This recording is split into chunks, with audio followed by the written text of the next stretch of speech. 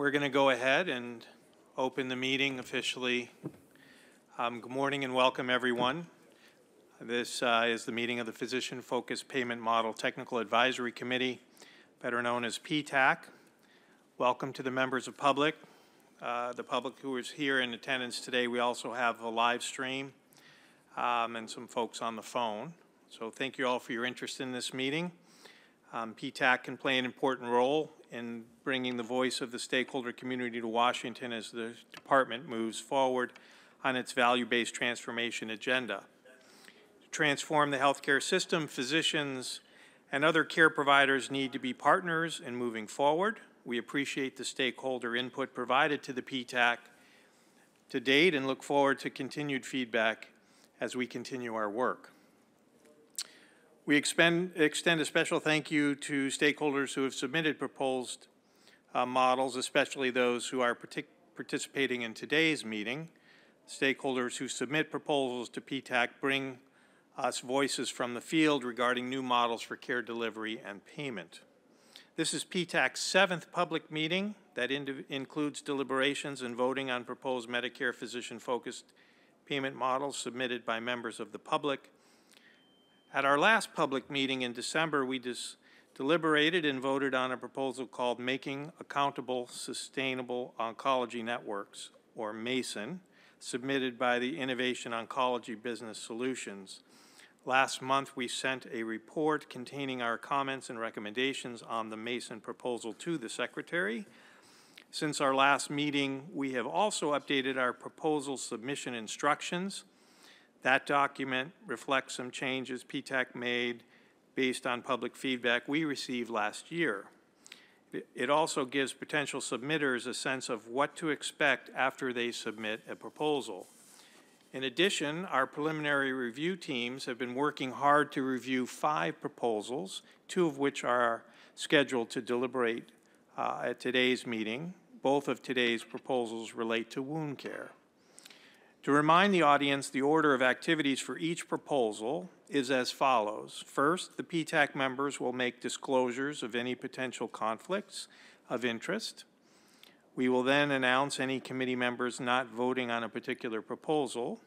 Second, discussions of each proposal will begin with a presentation from the preliminary review team, or PRT, charged with conducting a preliminary review of the proposal. After the PRT's presentation and initial questions from PTAC members, the committee looks forward to hearing comments from the proposal submitters and the public. The committee will then deliberate on the proposal. As the deliberation concludes, I will ask the committee whether they are ready to vote on the proposal. If the committee is ready to vote, each committee member will vote electronically on whether the proposal meets each of the Secretary's 10 criteria. After we vote on each criteria, we will vote on our overall recommendation to the Secretary of Health and Human Services. And finally, I will ask the PTAC members to provide any specific guidance to ASPE staff on key comments they would like to include in the PTAC's report to the Secretary. As a reminder, as we begin discussions today on, relative to the proposals under consideration, there's a few points needing to be made. First, if any questions arise about PTAC, please reach out to staff through the PTAC@HHS.gov email. Again, that email address is PTAC@HHS.gov. We've established this process in the interest of consistency in responding to submitters and members of the public, and appreciate everyone's cooperation in using it. I would also like to underscore that the PRT report, those reports are from 3 PTAC members to the full PTAC and do not represent the consensus or position of the PTAC. PRT reports are not binding. The full PTAC may reach different conclusions, and from those contained in the PRT report, so they could be different, and that's happened before. Finally, the PRT report is not a report to the Secretary of HHS. After this meeting, PTAC will write a new report that reflects PTAC's deliberations and discussions today, which will then be sent to the Secretary. PTAC's job is to provide the best possible comments and recommendations to the Secretary, and I expect that our discussion today will accomplish this goal. I would like to thank my PTAC colleagues, all of whom give countless hours to the careful and expert review of the proposals we receive. Thank you again for your work, and thanks for the public for participating in today's meeting in person, via live stream, and by phone. So let's go ahead and get started. We have one PTAC member, Harold Miller, who is on the phone. So I just want to make the folks aware of that. The proposal that we're going to discuss first today is called Bundled Payment for All-Inclusive Outpatient Wound Care Services in Non-Hospital-Based Settings. That was submitted by Seha Medical and Wound Care. I'd like to start the process by introducing ourselves and then at the same time read disclosure statements on this proposal. I'll start with myself, Jeff Baylett. I'm the Executive Vice President of Blue Shield of California, and I have nothing to disclose. Angelo Sinopoli, and I have nothing to disclose. Jennifer Weiler, nothing to disclose. Paul Casal, nothing to disclose. Bruce Steinwald, I'm a health economist in Washington, D.C. I have nothing to disclose. Great. Grace Terrell, nothing to disclose. Lynn Nichols, George Mason University, nothing to disclose. Kavita Patel, nothing to disclose. Tim Ferriss, Mass General Hospital, nothing to disclose. Harold? Hi, can everybody hear me? This is Harold Miller, Center for Healthcare Quality and Payment Reform. Sorry that an illness has prevented me from being there in person, and I have nothing to disclose. Thank you, Harold. I'm going to go ahead and turn it over to Bruce, who was the lead on the PRT report. Thank you, Jeff. I'm the lead on the PRT. The other members of the PRT are Angelo Sinopoli and Grace Terrell. In the course of my summarizing our PRT report, I encourage you to jump in at any time. Also, our principal staff person from ASPE is Audrey McDowell, who is also at the table. The submitter, Dr. Faruqi, I believe is on the line. Is that true, Dr. Faruqi?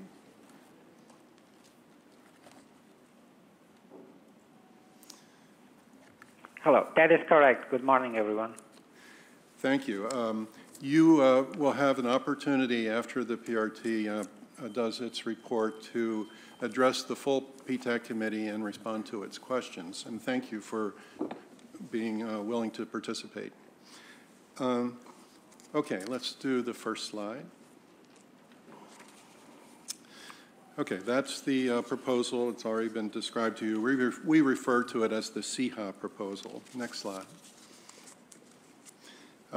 This is the process that we go through, and I won't go into details because I think we have done so enough. Next slide. Do we need to, well, we've done this a lot too, but there are always 2 or 3 members of the PRT, one of whom has to be a physician. We review the proposal, we give questions and get responses from the proposer.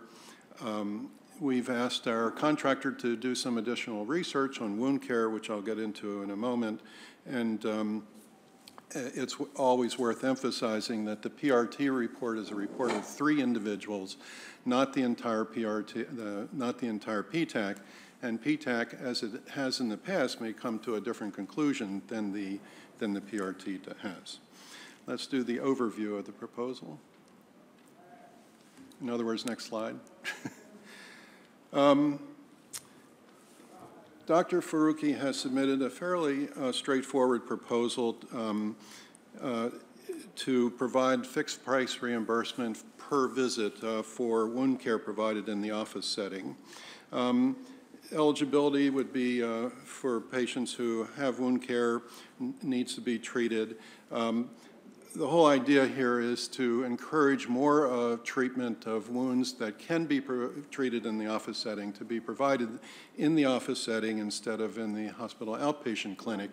And by doing so, provide more convenience to patients, lower cost both to the healthcare system and also lower cost to patients who are required to pay co-payments. Next slide.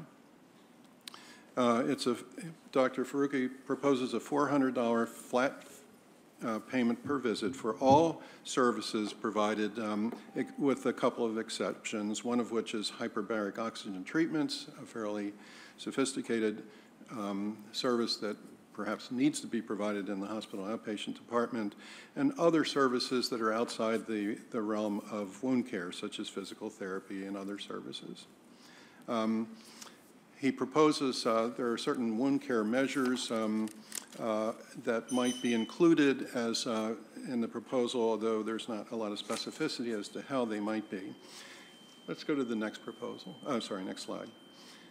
We asked our contractor to do some preliminary research on the extent and cost of wound care services in Medicare. There's more detail on this in the PRT report. We did find there are, a significant number of Medicare beneficiaries who are diagnosed with wound care needs, some of which are non-healing wounds. But we were actually somewhat surprised to find that 3/4 of those services that are non-emergent are actually provided in the office-based setting. It is certainly less expensive to the Medicare program for it to be provided in the office-based setting than in the hospital outpatient department. We found that the majority of wound care services provided in the office setting were provided by podiatrists, and in the hospital outpatient department, there's a lot of variety in who's actually providing the services. Next slide. This is a summary of our evaluation of the 10 criteria, most of which we determined that the proposal did not meet the criteria. I'll explain why as we go through them individually. Next slide.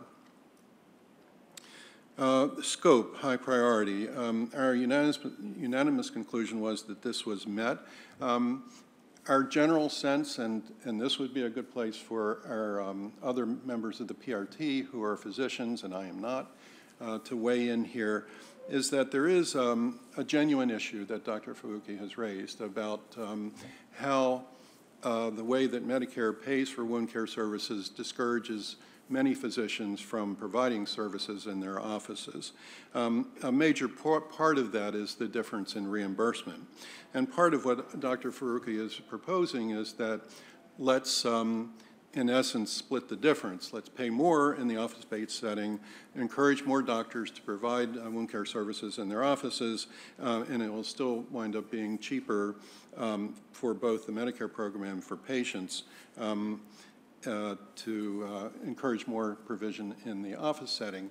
And we thought the issue was a genuine one. We observed that there still are a majority of services are provided in the office setting, but we decided that it was still significant enough in scope, and there is no other proposal like this. There's no other model out there for wound care services, so we decided that it met the criterion. Next slide. However, on the quality and cost, even though it certainly may be less costly on a per visit basis, there's no constraint on the number of visits. It's a visit bundle, not an episode bundle. We had some concern that there could be inflation in the number of visits if there's a $400 payment per visit, and a lack of assurance that there would be some cherry picking of a number of doctors participating, picking the patients who are less expensive to care for. Grace and Angelo, any additions? Remember, please jump in. Next slide.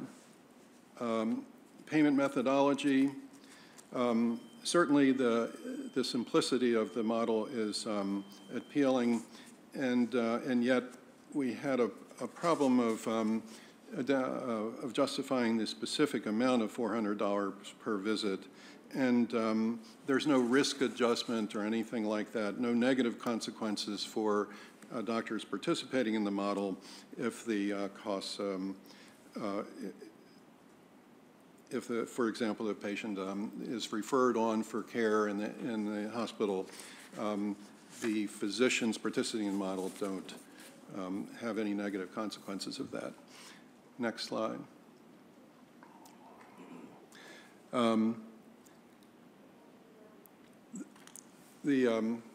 the way, I've kept the slides very succinct. There's a lot more information, a lot more bullet points on the individual criteria.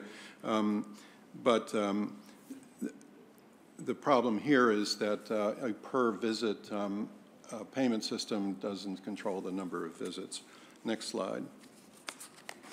We decided it did meet the condition, the criterion of flexibility, because if indeed it does encourage more office-based physicians to provide room care services, it gives more options for patients to seek care in either the hospital outpatient department or in the physician's office. Next slide. Although it certainly could be evaluated, the proposal didn't articulate a methodology for conducting an evaluation. And so we thought that it was a bit too thin on this criterion to say that it meets the criteria, so our judgment was that it didn't. Next slide. There's no specific plan for integrating the wound care services with other services that the patient may require. And although this certainly could happen, and Dr. Faruqi may explain why he thinks it would, there doesn't seem to be a guarantee or a part of the model that requires any care coordination for patients with wounds that need to be treated, but also may have other conditions that need to be treated as well. Next slide. Patient choice, in large part for the reason I just stated, if there are more physicians providing wound care services in the office setting, it provides patients with more choice. This may be especially important in rural areas where hospital outpatient services are not as readily available. Next slide. Patient safety, we decided to not meet the criterion. It's pretty much a fixed price per service without any genuine assurance that the patients will be provided the services they need, or that the patients who need to be in the hospital would in fact be provided their services there if they participate in the model and needed to be transferred to the hospital. Next slide. We decided it did not meet the health information technology criterion because there's no real requirement of the use of health information technology to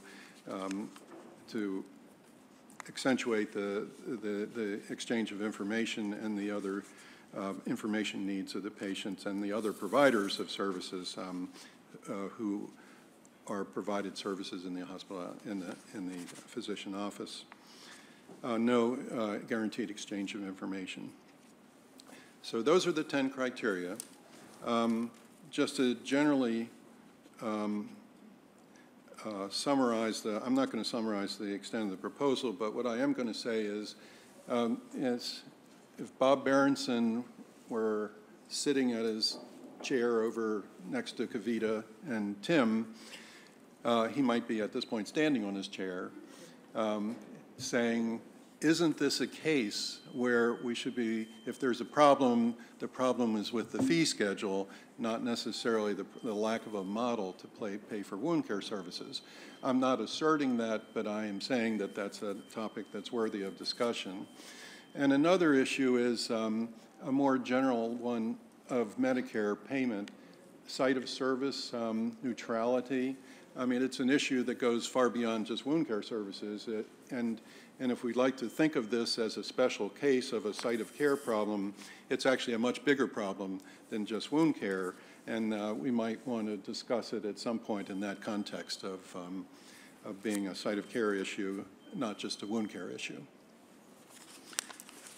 All right, I am finished with my summary. Please, Grace and Angelo. You did a great job summarizing, I think, the PRT's thinking on this as it's reflected in our report.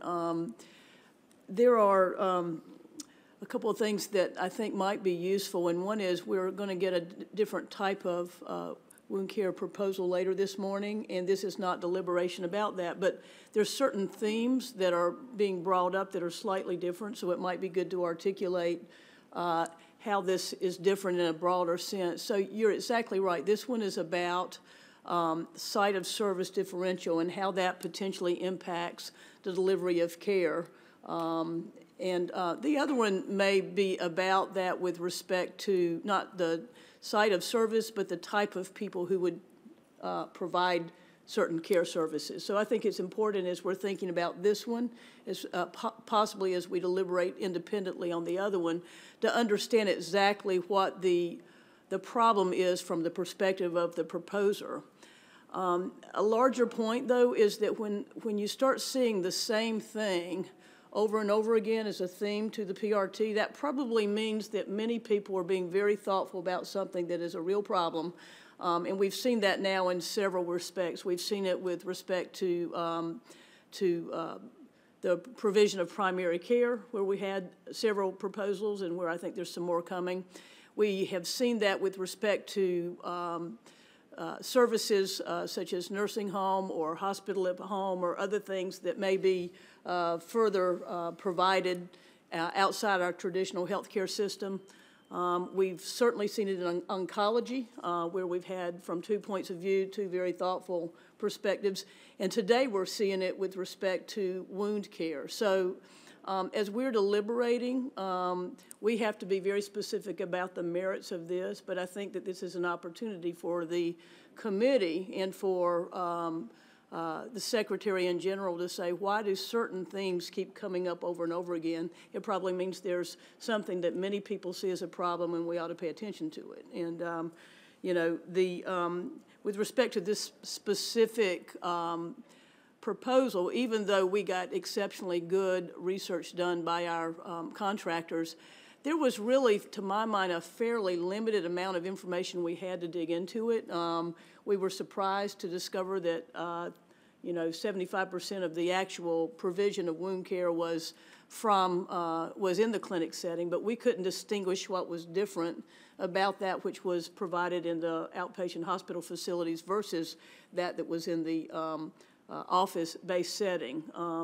Having provided wound care as a primary care physician in both the nursing home setting as well as a office setting, and having led a multi-specialty group, that one of the very first things we looked at when we started going down the ACO value route was where our wound care services were being provided.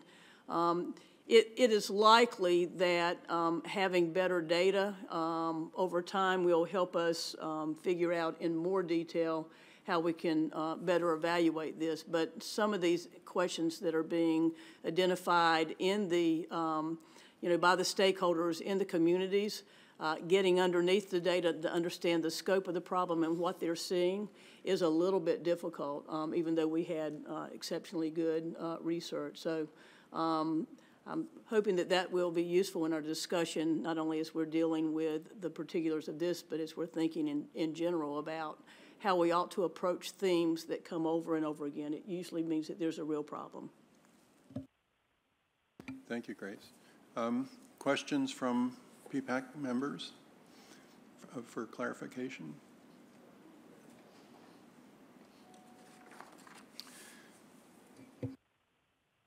All right. I think it's time. Invite the submitters up to the table, and I think he's on the phone. Virtual He's going to be virtually coming to the table. So, What he has, Dr. Faruqi, you have how many minutes for? 10. 10. Yeah. 10 minutes to address the committee, and then committee members may have questions for you after that. Thank you, Bruce. Dr. Faruqi, welcome. Good morning. Thank you. Good morning, everyone. So number one, I would like to thank the PTAC committee members for considering and reviewing this proposal. and it's also the staff members, people who send out the emails, who do the phone calls, who put everything together. My interaction has been very, I say, pleasurable, and it looks like it's a very well-run program. Okay, so I have been providing wound care, as I have put it in the proposal, for about 15 years, mostly to elderly people.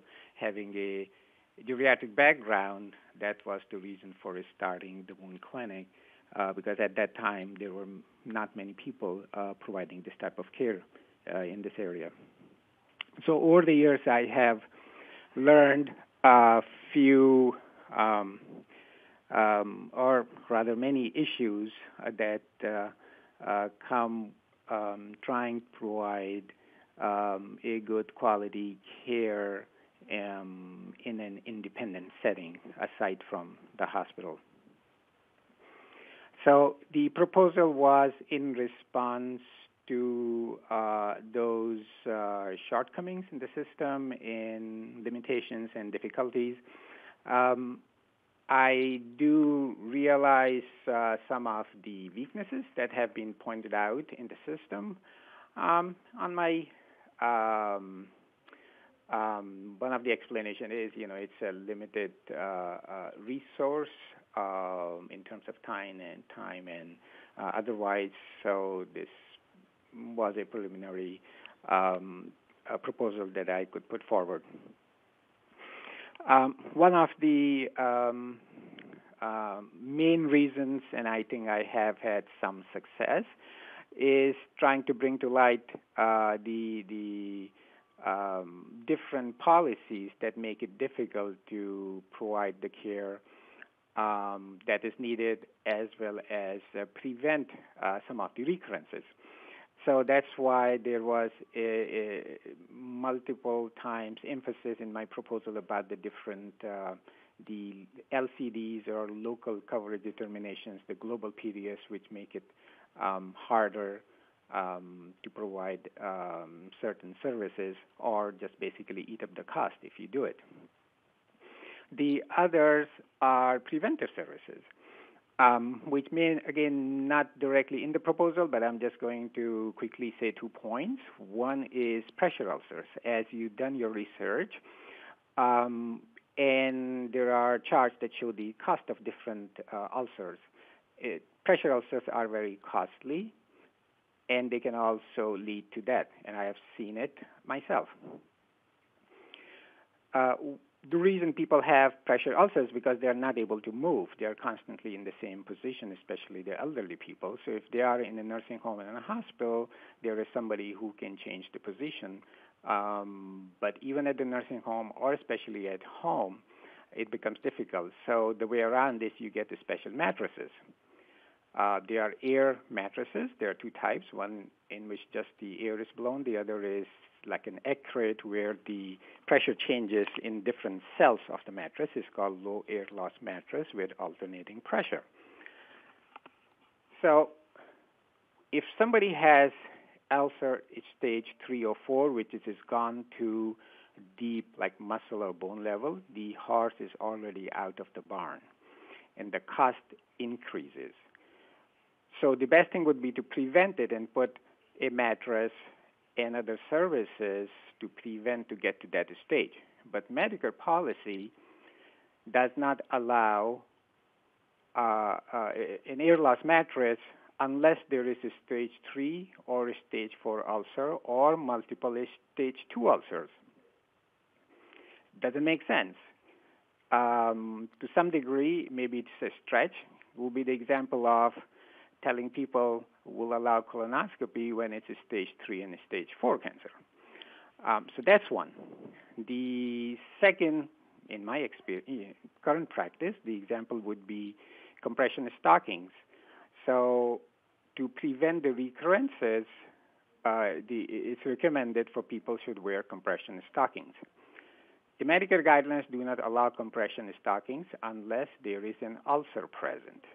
By the time the ulcer is present, it's late, and typically person needs compression bandaging and a whole lot of treatment. Second, Medicare only allows 30 to 40 millimeters of mercury.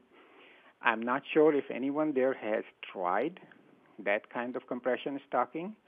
I'm a pretty healthy person. It's not easy for me to put them on, let alone the 80-year-old people who have arthritis, poor dexterity, they cannot bend over, they don't have enough strength to pull that kind of tight stocking on their legs, which they don't need anyways.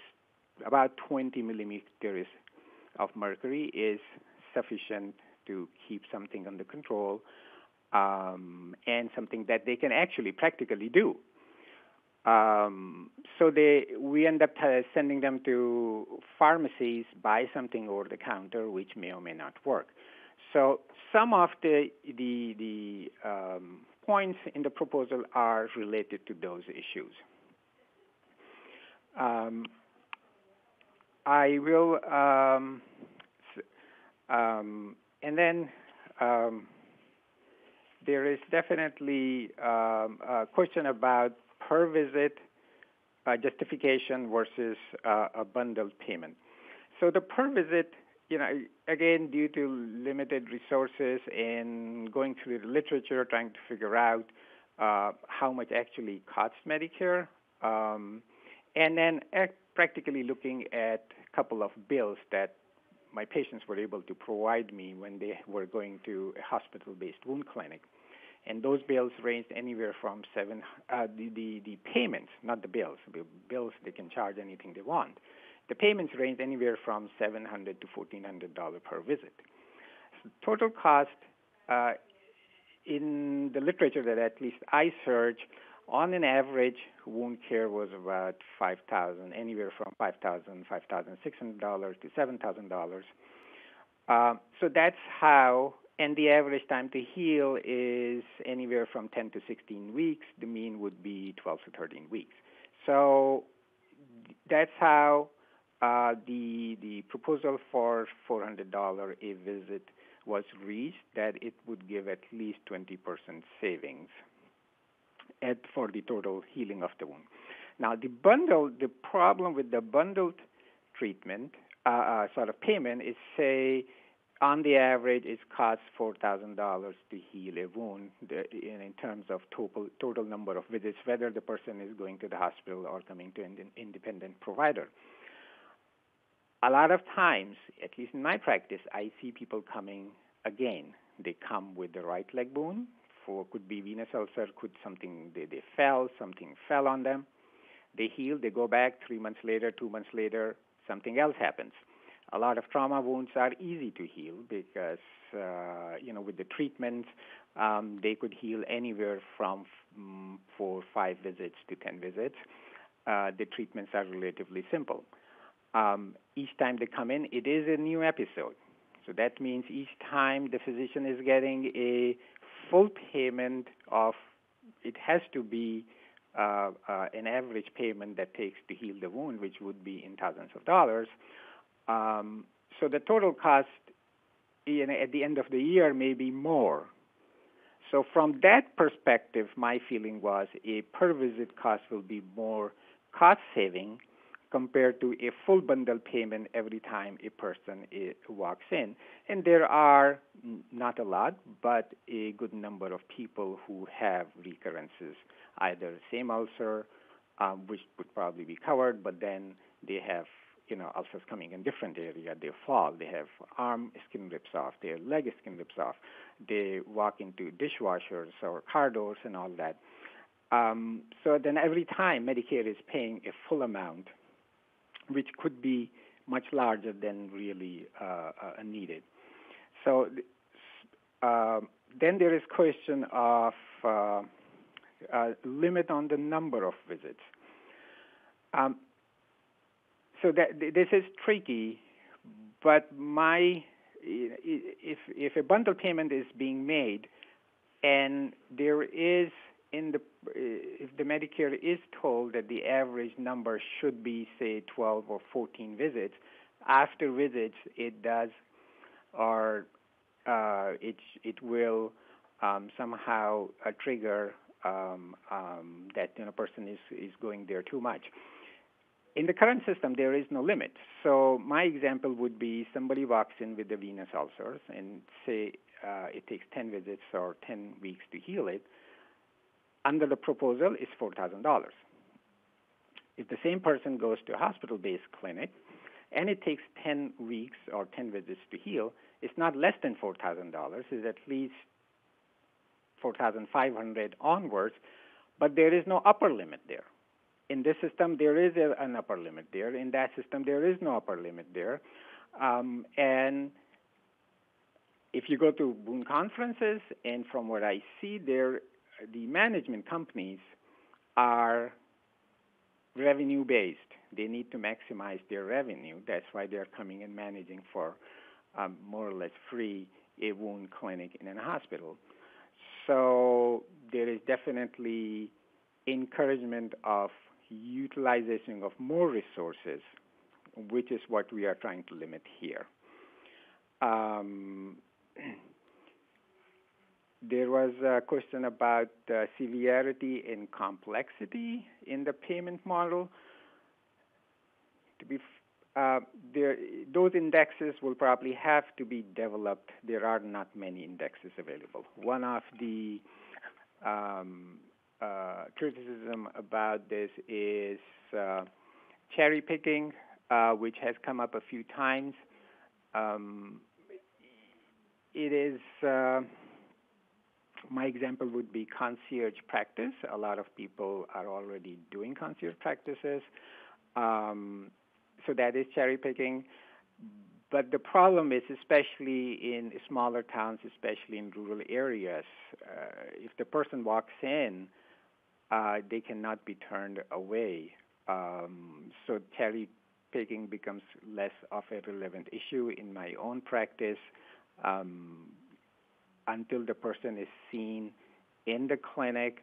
It's not possible. It's difficult to know how extensive a wound is or how extensive a problem is. Sometimes the wound could be just a centimeter by centimeter, but it turns out to be a pyoderma or something much more complicated. So unless you see it, you cannot deny a person or turn them away just on the phone.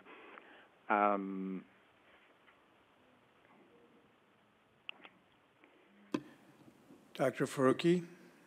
Yes. Are you wrapping up your comments? Yes, I am wrapping up. So,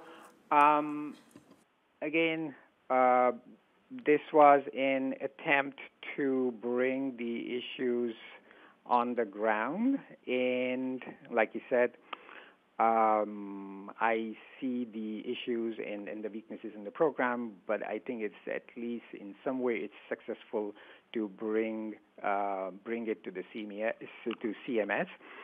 I think in one of the summaries, one of the lines says that this could be brought to local CMS to resolve some of these guidelines, LCDs, and global payment issues. I actually tried to reach out to our local contractor when I made a phone call. To who to write the letter, I was told the name of the medical director is not publicly disclosed. I could not have the name or the address to address the letter and the issues too. So that is not easy either. But in the end, I would again thank the members for considering this proposal, and hopefully something good will come out. Dr. Faruqi, thank you. Compliment you for your efforts and submitting this proposal and working with the PRT committee to get us to this point and bringing this issue forward. You're not alone, obviously, because as it was already mentioned, there's another wound care proposal in the queue that we're going to deliberate on after yours. I would like to open it up to the committee members to ask Dr. Faruqi any questions based on his comments and thoughts. Kavita? So Dr. Faruqi, thanks for kind of going through kind of your logic. Can I ask a question building off of what Bruce, and it sounds like the preliminary review team, this is Kavita Patel, since you're on the phone. It feels like it just explain to me, because it feels like what really motivated you to put this proposal in was something that a lot of us who are clinically oriented see, which is a lack of getting to wound care kind of early enough or having wound care be involved in a sustained way. And part of this problem is that you're operating literally and figuratively in a very distinctly different setting than potentially the people who might refer you these patients or the settings in which the patient finds themselves, like the emergency room, the inpatient setting, or even a primary care office. How much of this is really the lack of going, without confusing it with the name of the second proposal, upstream, so getting to the patient earlier, versus some of what you described where you're trying to, it sounded like you're actually trying to calculate a 20% savings to the Medicare program. But I think what's hard for me personally is that it doesn't feel like, it feels like just adding dollars by having a per visit fixed dollar amount doesn't actually solve the problem you are trying to address. So there are two parts. One is there is a financial problem because, as I explained in the proposal, if somebody goes to hospital, so if somebody comes with a lower extremity or a leg ulcer due to venous disease or even due to trauma, they develop swelling, and the swelling prevents the wound from healing. If they go to ER, they do a nice job trying to stitch it up, everything, but then the leg swells up as an inflammatory response or whatever reason, and it just opens up. So we need to do a compression. Now, here's the problem. If I see the person, I do the dressing. Under the Medicare current guidelines, I can debride the wound or do the treatment, but they will not pay for me for the compression. If I put the compression on, I can only charge for the compression. I cannot charge for anything else. I can charge for only one thing at a time, which means basically I'm trying to do good quality care, so I'm basically eating up the cost. So that's one.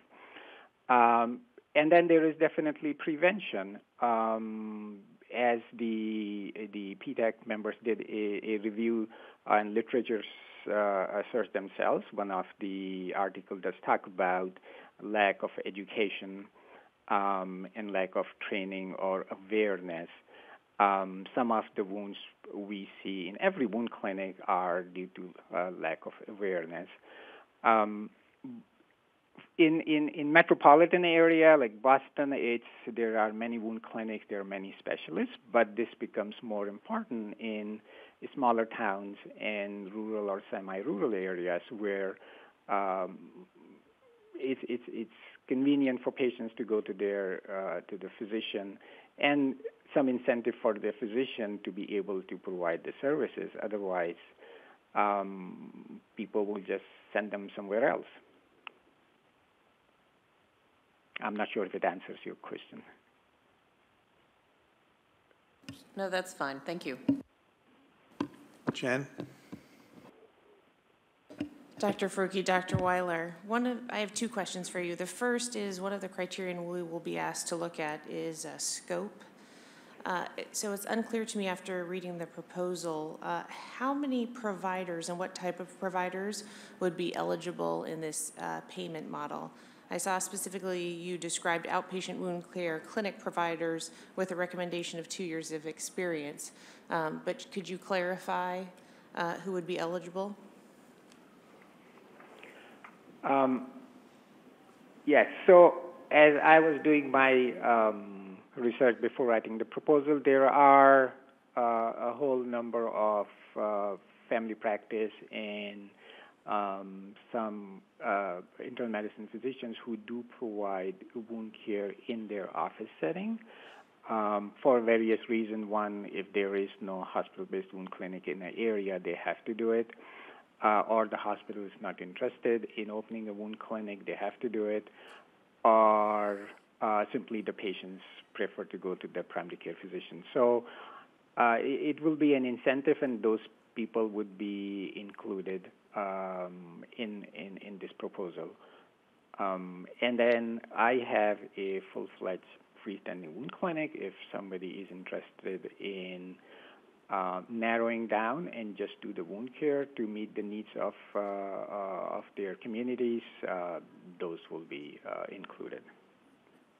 Thank you. My next question is, as I read your proposal, there's no, you described the importance of providing high-quality care to these patients, but in the model proposal, there's no description of risk to the provider based on the quality measures that you have described. Is that correct? That is, yes, that is correct. Well, so I am trying to compare it with the current system, in which I think one of the weaknesses of the program is somebody goes to the hospital, and then comes back, then the program just picks it up again, and there is no negative consequences. It's in terms of risk, if the plan takes full consequence of everything, including a hospital admission, then the cost will simply not be worth it to do this proposal. And then my comparison it with the current system, in which when people are going to, say, a hospital-based wound clinic and appropriate care is not provided, they end up in the hospital, they go back once they're discharged and restart where they left off. So again, here at least there is a limit, upper limit to how much that can be paid, and there will be the number of visits will, after a certain point should or will trigger why the person keeps going there, versus the current system where there is no limit, upper limit to how much is paid and upper limit to how many visits. Thank you. Tim. Good morning. Thanks for doing the work on submitting this proposal. This is going to be a slightly long question, but I think it builds off of what Kavita was asking, but maybe using some different terms. So the way I read your proposal, I see this as primarily a proposal to try to improve access to services. On this committee, we have to consider at least three things conceptually: access, quality, and cost. And I think what you're hearing is questions related to the other two elements of that triad, quality and cost, and trying to figure out how this improved access to care for patients who could benefit from it squares with the quality and cost problem. And I'm going to, the specific question I have is related to incentives for referral. So wound care is a classic situation where the vast majority of patients can be handled by a simple set of interventions. But in fact, some patients need extreme interventions, including, for example, lower extremity revascularization. That is not uncommon in the context of wound healing in the lower extremities. And that's a very expensive, very high-end procedure. So you have a whole set across a continuum, and what your proposal is addressing is a very specific set on the lower end of that, decreasing costs and improving access at the lower end. But I'm still concerned along the line that Kavita was asking about barriers to referral when it's appropriate to refer. And specifically, if one were to create a bundled payment where everyone on the care team was contracted as part of that bundle, then there would be no financial disincentives for referral. But the way your proposal isolates a certain fraction of those patients without any a priori knowledge of whether or not they would end up needing a big procedure. Does your proposal then, how does your proposal either enhance or is impeded by the financial framework for referral to doctors who take care of more severe ulcers? Part of the reason to keep it simple is participation and not to overload people or burden people with too much work. That's one thing. Second, the example you cited, some people do need extensive procedures because wound is a mere symptom or presentation of the underlying disorder. For example, neuropathy with diabetes, arterial disease, or some other issue going on.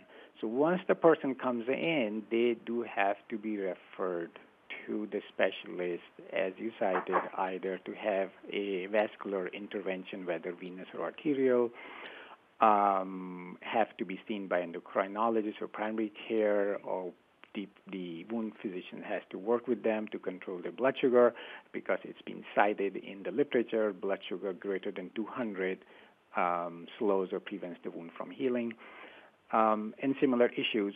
So I personally, and then if I keep the person who has an arterial disease for the sake of bringing him in for getting $400 every visit, this plus much more could be lost once the person has to lose the foot or the leg and takes me to the court. So,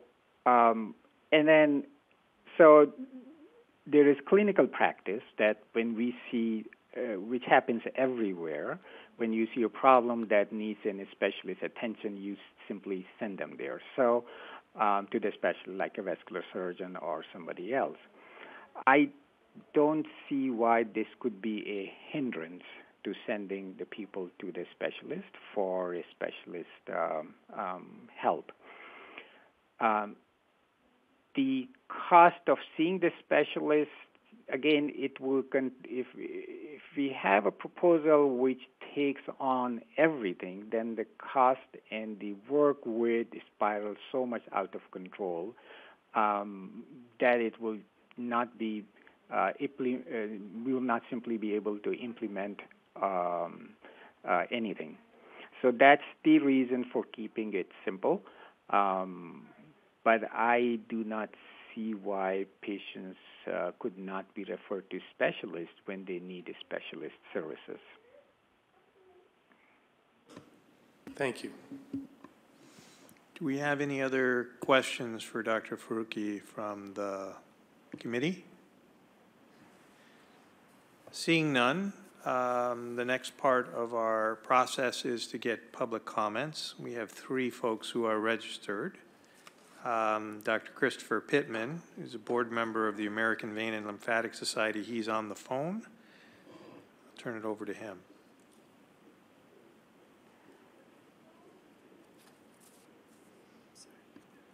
What? And good morning, everyone. I'm just walking out of a patient room. This is Dr. Chris Pittman from Tampa, Florida. Can everybody hear me? Yes. Awesome.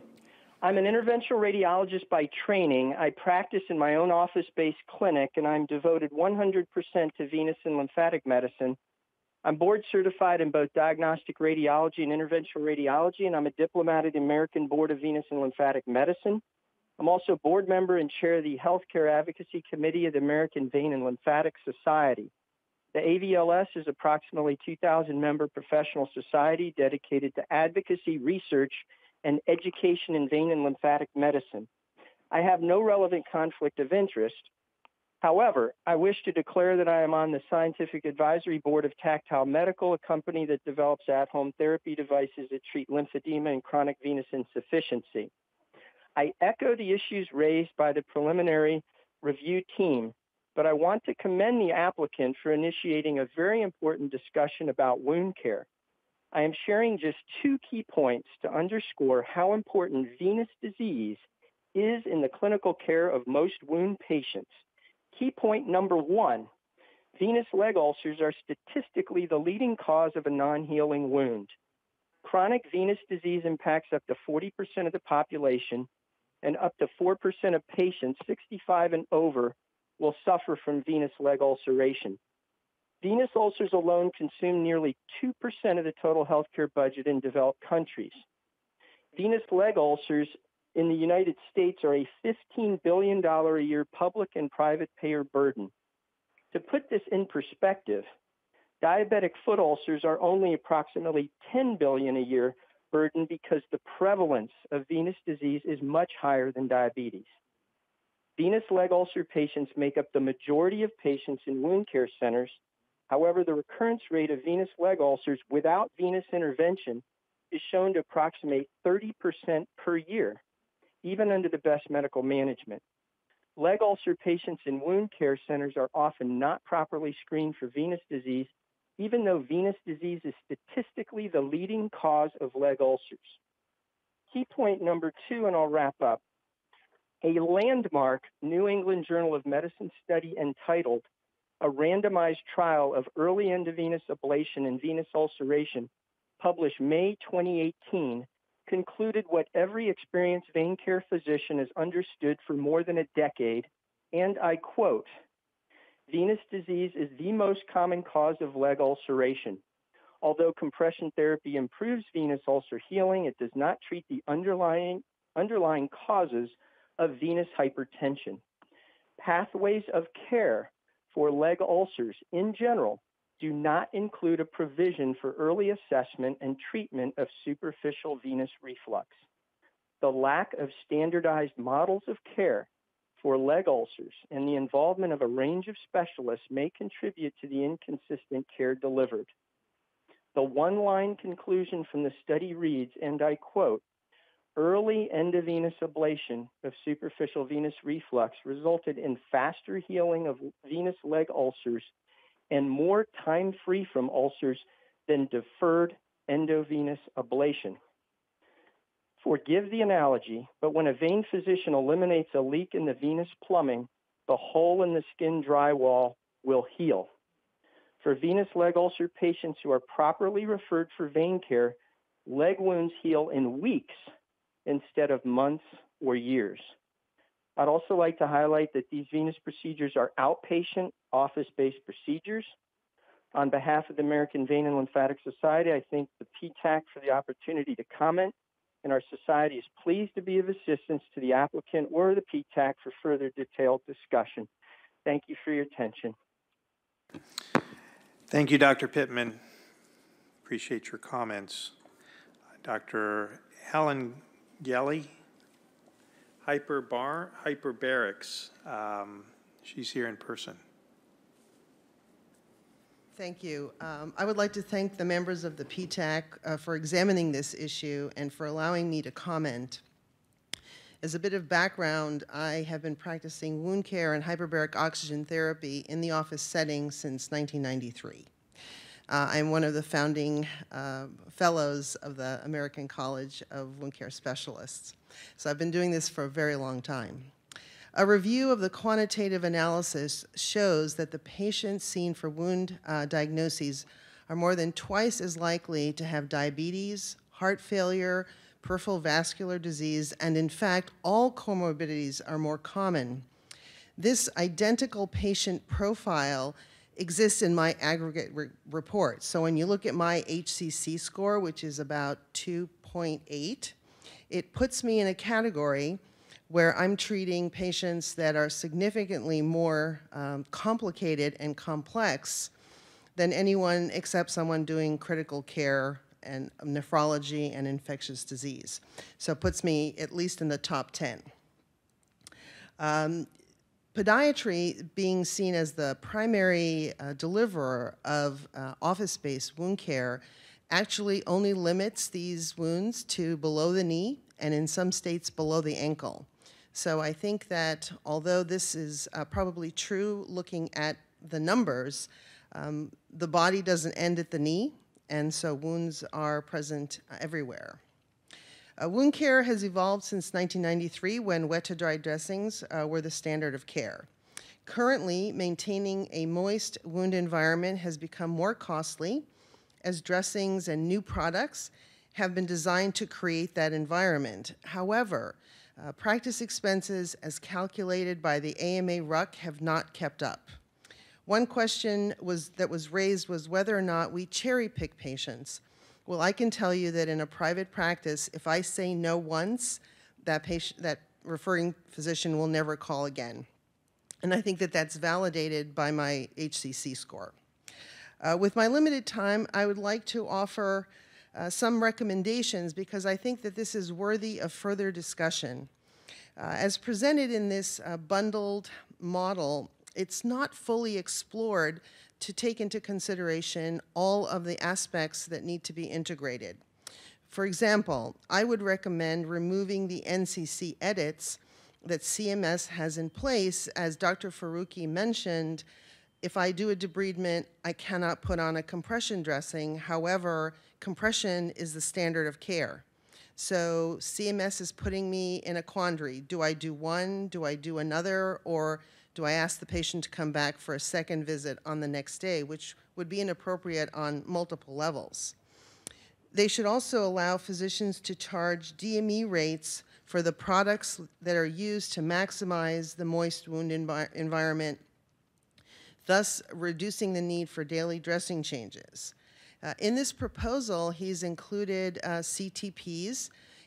In my opinion, those would need to be separate because CTPs are not appropriate for every wound care patient and should be applied towards the end of the wound care encounter and variably cannot be factored in over a 12 or a 16 week period of time. That also brings up his reference to the U.S. Wound Registry. There, the average patient stays in service 7 months. And since the U.S. Wound Registry looks at predominantly hospital-based outpatient departments, although we also participate in that wound registry, 7 months is really what we're looking at, not 14 weeks or 4 months. So this makes it very challenging to identify how we should make an average patient be put in one category of the length of time in service. The other question of referral bias, which was brought up, would be addressed by using quality measures, which physicians do reporting for. And within the U.S. Wound Registry, quality measures include appropriate referral for compression at every visit for a wound care patient that has venous stasis disease. It also includes vascular assessment and potential interventions for patients who have lower extremity ulcers, including venous ulcers and diabetic foot ulcers, and the list goes on. So there are quality measures that can be utilized, which currently exist and are approved by CMS, to be able to factor in whether physicians are appropriately utilizing the referrals that are necessary to get the patients healed. And then the other question, or excuse me, the other point I'd like to bring up is that the current ICD-10 codes are not helpful in identifying multiple wounds in one patient in the same anatomic area. And this is not uncommon in the area of venous ulcers, where there might be multiple areas where one may be treated for a certain period of time, but then it kind of gets confused as to if someone then has a traumatic ulcer or traumatic wound on the same extremity, you cannot really differentiate that. And that's a coding problem that I don't think that we can resolve here. But it will be increasingly important in chronic elder care that we address this issue, because it's not just a matter of increased cost, it also is a matter of increased availability. And what we haven't addressed here, because we're talking about traditional Medicare, is that many of our patients are now in Medicare Advantage plans, and the actual cost to the patient is increasing because they have out-of-pocket costs of $6,000 to $7,000, which can easily be eaten up by a number of hospital outpatient department visits. So I would like to thank PTAC for looking at this as a topic of interest, and if anyone has any questions, I would love to be a resource for you all in your plans to expand or look at this in other applications. Thank you. Thank you, Dr. Gelly. Louis Savant, Director for Cyrus Therapeutics. Thank you. All right, thank you, and thank you. I'd like to thank the committee for allowing public comments, and to, as Helen said, to address this issue of wound care is really important. We just have a few comments. Number one is we concur with most of the comments that the committee had regarding the proposal. The main comment that we would like to make is just to emphasize what's already been said, and that wound care is a very complex specialty, and it's not treated as a specialty very often. You know, we have cancer specialists, we have rheumatology, there's specialties for everything, but wound care is one of those specialties where we don't have a true specialist. And because of that, wound care itself often doesn't get treated like a specialty. So we would encourage the committee and CMS to continue to explore wound care and continue to look at this very closely. The final comments is just that what Dr. Faruqi is saying regarding standard of care.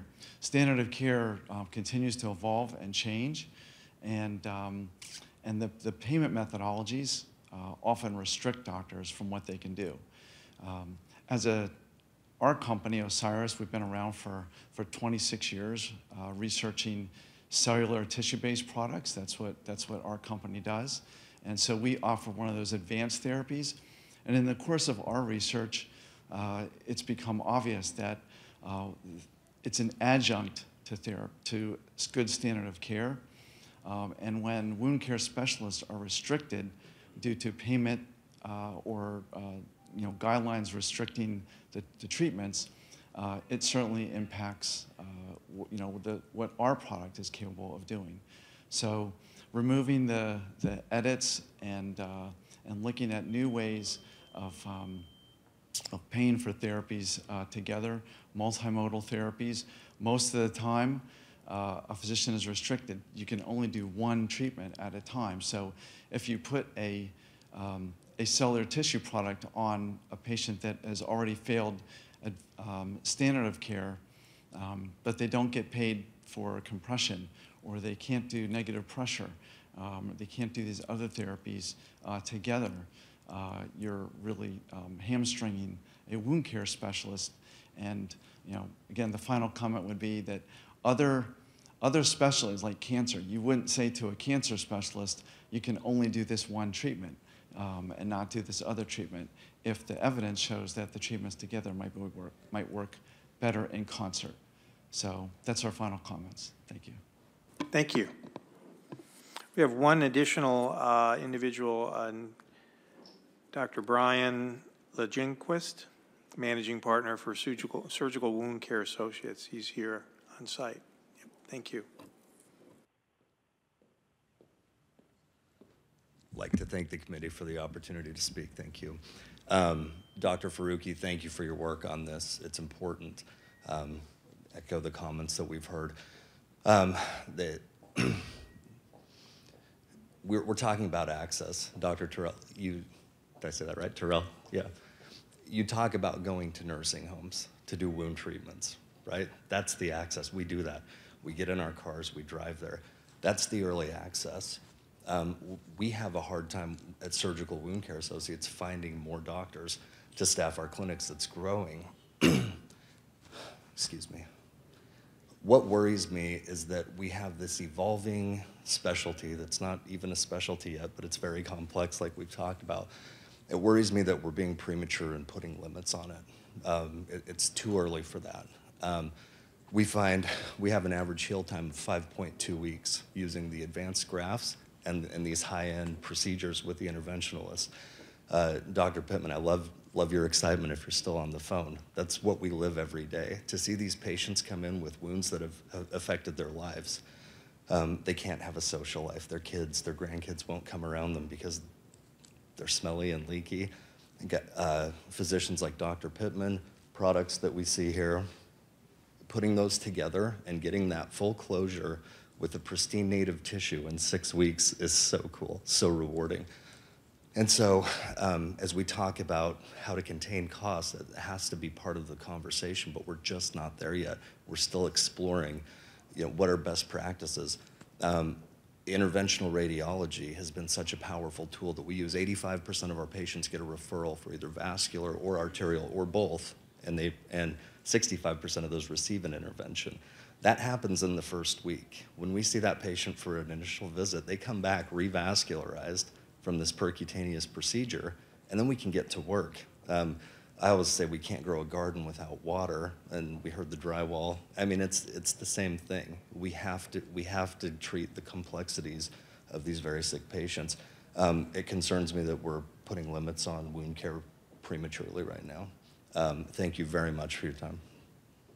Thank you.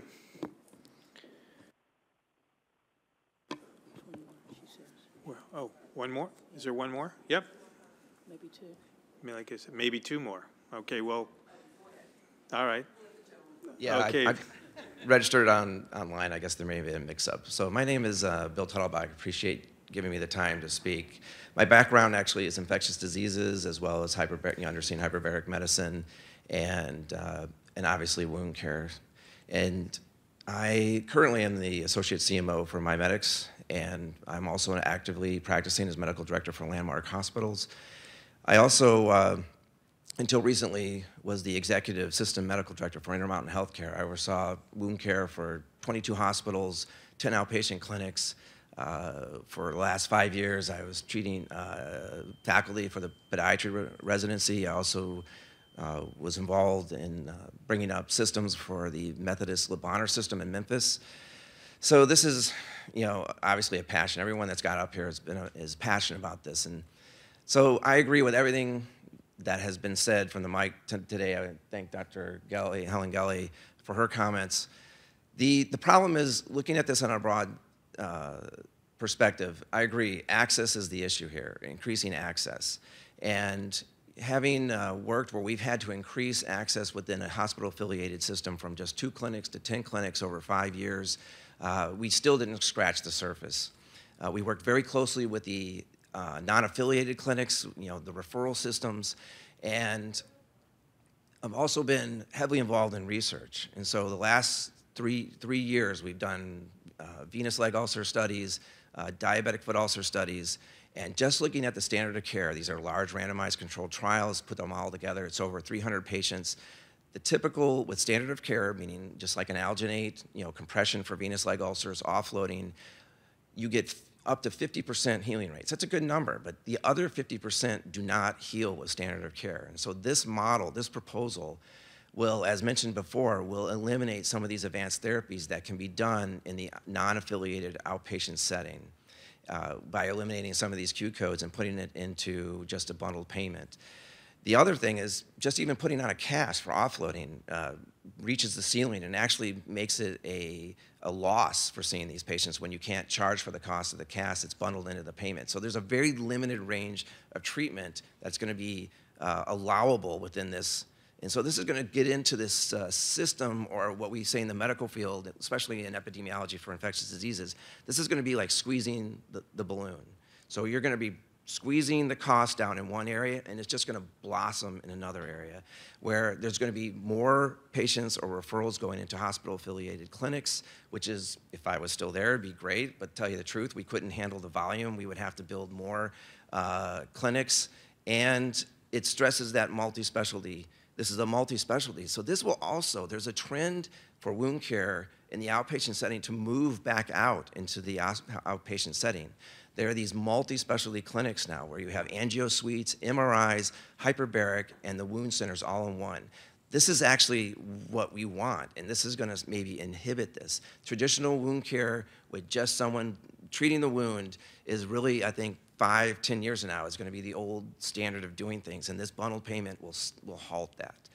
So that's, really my input, having a broad, perspective with evidence showing that we still have 50% of these, DFUs and VLUs, which is the major portion of these. I have to tell you, I've also had the opportunity to, over the last year, to work with folks in the NHS, which they struggle with the same problem. They have a capitated system, and a lot of their rural or community-based medicine has been a complete failure with these bundled type or limitations on what can be done by who is treating them, which is in essence reducing the cost.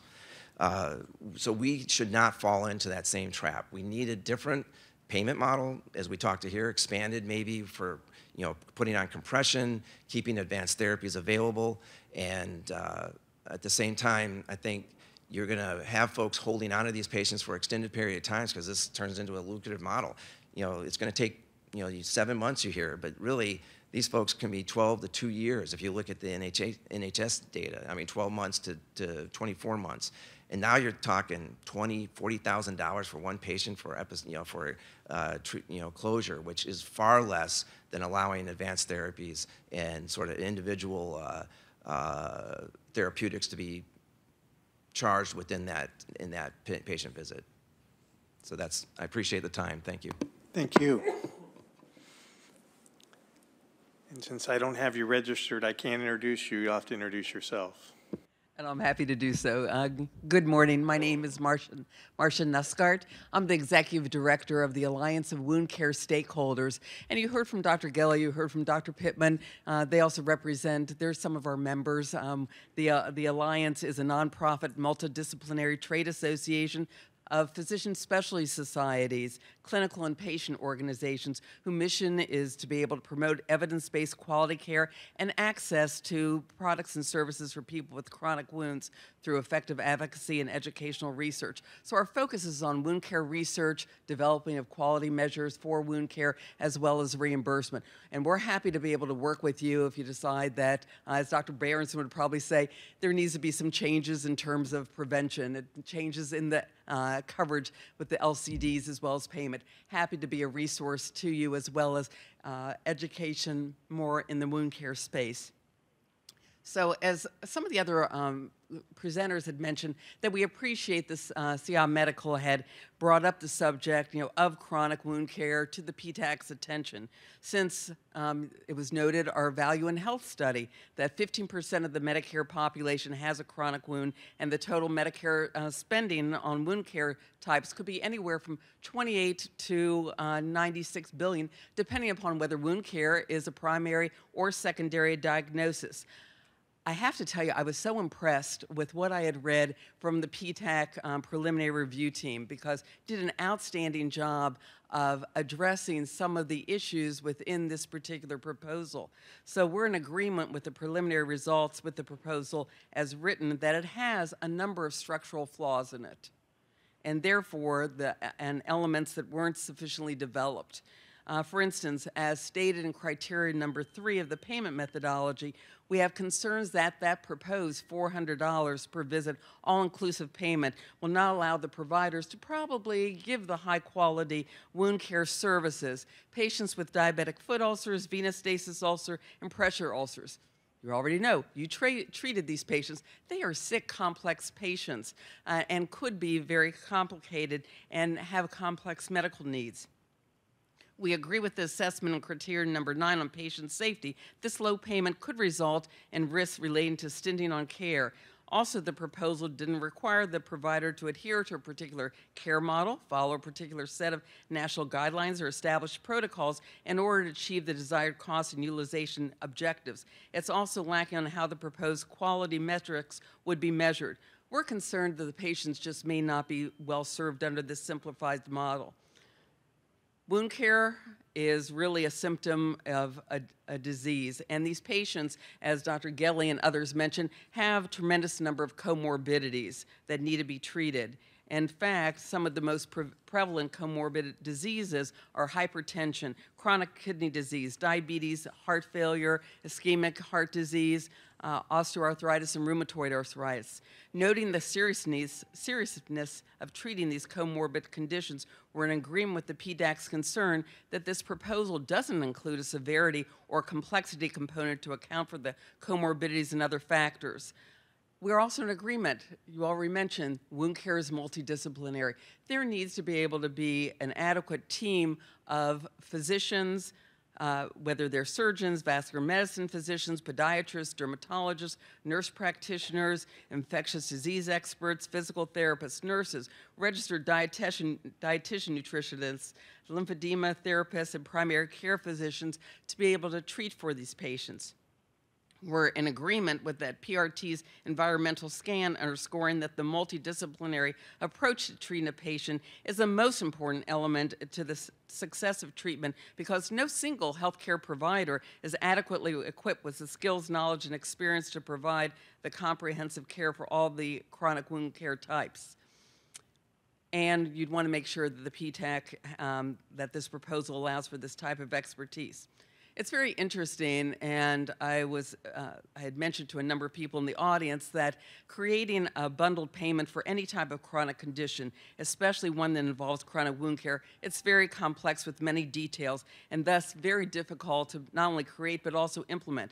We just met with the CMS's hospital outpatient department, because they're looking to be able to figure out payment for only a small portion in the wound care space. That's actually the application and the products of those quote-unquote skin substitutes. The more clinically appropriate term is what Dr. Gelly mentioned, cellular and or tissue-based products for skin wounds, otherwise known as CTPs. But it was very interesting, because when we were talking with them, they had mentioned the fact that they need to be very thoughtful about all of this. They were trying to figure out whether there's something that CMMI might want to be able to do. We had thought that CMI has probably bigger fish to fry. Perhaps if there was something that was for diabetes, then you could probably have some type of episode for the diabetic foot ulcers. But again, wound care being very complex, and the fact that what we had mentioned is there need to be taken into account not only the NCCI edits, but also the patient comorbidities. So we are in agreement with the PTAC's preliminary recommendations. Don't believe the proposal should move forward as is currently written, but because of the 20 different clinical associations that we have as our members, that we'd be pleased to be able to work with you to figure out if you want to be able to move forward with something like this. Please use this as a resource. And thank you so much for your time. Thank you. I just need to check to make sure there's no other registered folks. We're good? Okay, very good. Oh, I want to again thank Dr. Faruqi for submitting the proposal, working with the PRT team to get us to where we are today. The public commenters and the folks on the phone appreciate that input. Produced by the U.S. Department of Health and Human Services at taxpayer expense.